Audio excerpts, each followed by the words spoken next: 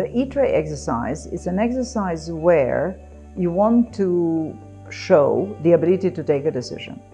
Now, the decision is difficult because of the two things. Number one, it's an enormous, I would say, at least if not enormous, it's a lot of information, about 17 to 20 emails from which you take the information.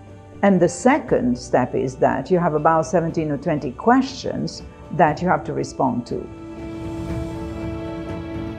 In order to help you to prepare, I will give you two strategies, let's say. Number one is the strategy to select the information, to extract the information, to select and to organize it. So by organizing the information, then you will have a good basis to take the decision. And the second step is that how do you take the decision? What are the criteria to take a good decision? And this understanding then will help you to take this decision quickly during the E-tray exercise.